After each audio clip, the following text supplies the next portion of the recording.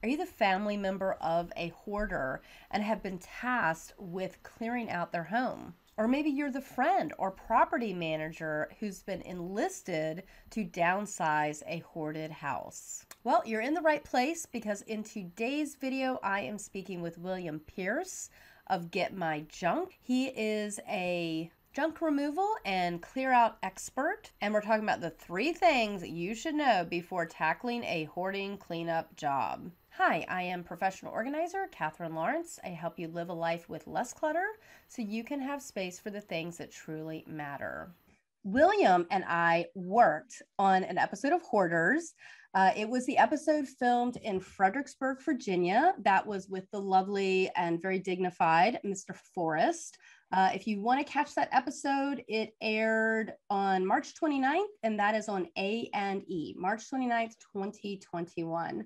So I called William on very short notice because Forrest was he was just excited about continuing the clean out even after the cameras stopped rolling. So I called William and I was like, hey, you want to come continue this project with me? And thankfully he said yes. So William, how did you feel about getting that call?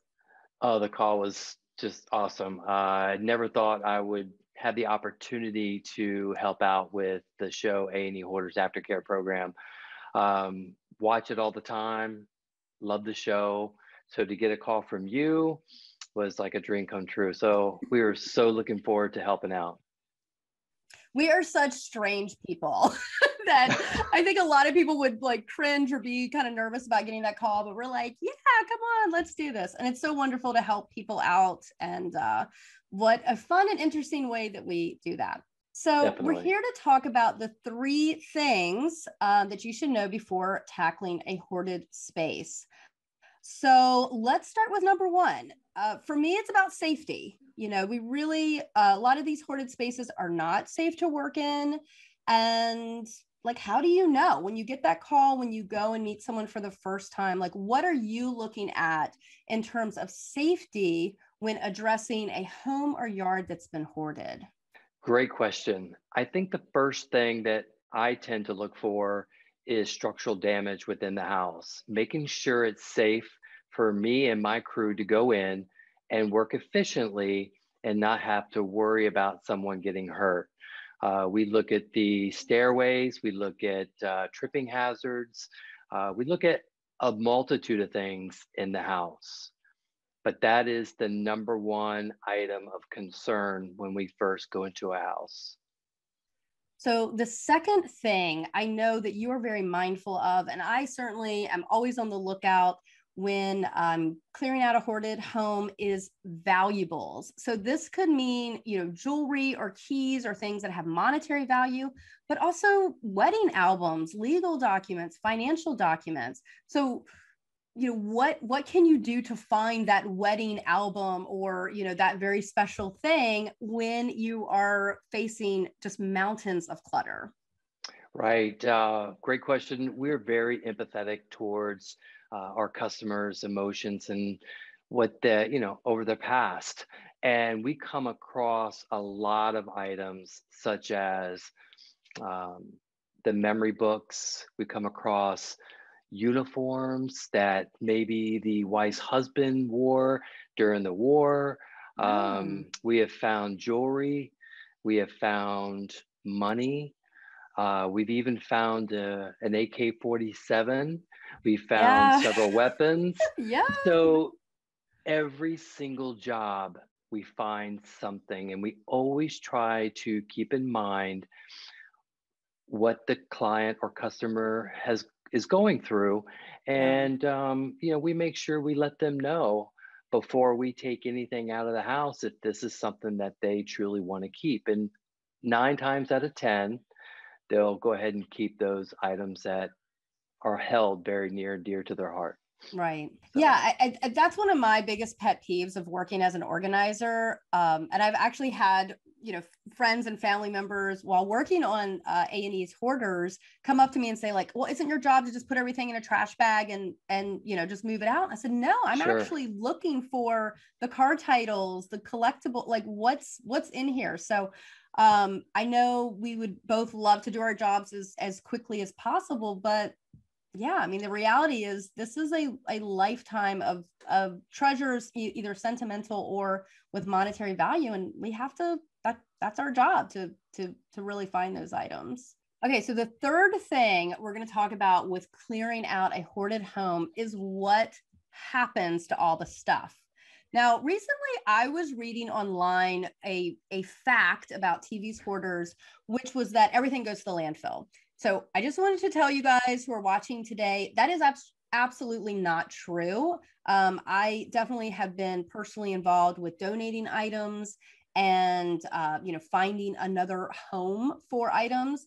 It is tough on hoarders because there is a lot of extreme damage and there is some contamination. So you cannot donate as much as you could in, say, a normal functioning home that's clean and safe. But I know that effort is made. So, William, I wanted to ask you, how do you feel about that? Like, do you make an effort to find new homes for things that are salvageable? And how important is it for you to have an exit strategy for all these things that you're clearing out in a home that may still be in good condition? First, that is the number one question that we get from our clients is, where is my stuff going? Yeah. And I always assure them that depending on the items, we try our hardest to either donate to local charities. We work directly with the SPCA.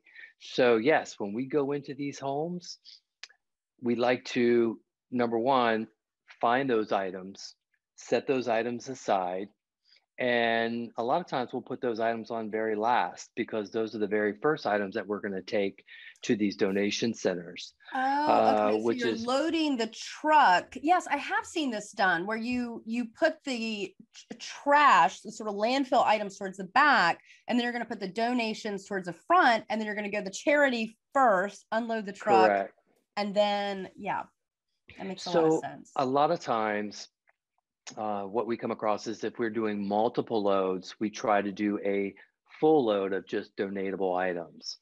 Right. But we have to make sure that the furniture is in good condition, that it's not infested with Right. anything that shouldn't Yeah. be. Clothing, books. We donate a lot of things to the local charities, and the charities love it when we Yeah. bring in our truck and we help unload. But there is a flip side too. There's a lot of items that a customer might really want donated, but in reality, those items really cannot be donated. So we gently try to tell these customers that this is the reason why these items cannot be donated. Right. And so then we take them to a transfer station, and the transfer station go ahead and they do what they want with them at that point. Yeah. Yeah, I mean, I think it's a good lesson for really anyone who, we may have some listeners here or someone watching this video who may have some hoarding tendencies and, the clutter is getting a little out of control in their own space. And that would be a big advice piece that I have for you. Like, instead of kind of stashing and packing that stuff away with the potential of it getting some critters in there or some mold, like, make that decision to donate it while it's still in good condition, because it's hard for us to come in later and say, well, a couple of years ago, if this was still in good condition, of course someone could use it, of course someone would get some use or value out of this, but because it's kind of been left in this sort of squalid condition, now we cannot donate it. And I know that breaks my heart. I mean, how do you feel about that? Right. Definitely. If they can try to donate those items a little earlier, Right. and try not to wait to the last minute. And that also makes our job a little easier as well. And it makes, their job as well a little easier having us in their house going through their items because they've already went through everything and figured out what they want to donate, what they don't want to donate. And but we love this. I love helping these. I love helping customers, and Yeah. it's fantastic. Well, William, thank you so much for joining me. I know listeners are going to get a lot out of that information. And there's something actually very unique about your business. And I should have brought it up earlier when you were talking about military uniforms and finding those things. But what is that thing that makes your business unique? We are veteran owned, locally operated, and ready to serve. U.S. Coast Guard all the way, Semper Paratus. Awesome. William, your company services Central Virginia. So I know I've got a couple of jobs with you booked coming up, and I look forward to working with you soon. We look forward to working with you as well. Thank you. Are you the family member of a hoarder or have just found yourself in a position to clean out a hoarded house? Let me know in the comments below. And please like this video. That will let me know that this is a type of video you would like to see more of on my channel. And be sure to subscribe for more videos on downsizing, decluttering, and the business of organizing. Thanks for watching, and I'll see you next time.